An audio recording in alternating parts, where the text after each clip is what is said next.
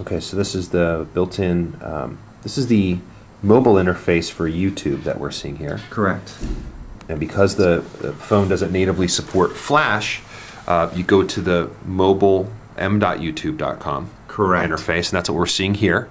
And I don't know, we'll just pick the first one on the list. Pick one of the frames. Okay. And you can see it load up. And there you have it. Now we just picked something that was the first on the list, so obviously pretty highly rated, but there it is. So there's your YouTube content. The car has always been seen as a status symbol. And then when you tap the screen, or rather the back button, you get all the various controls to either loop, shuffle, forward or back.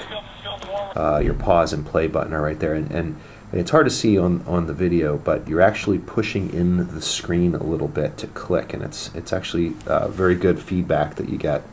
But you can see it buffered rather quickly, and you know, the quality is YouTube quality.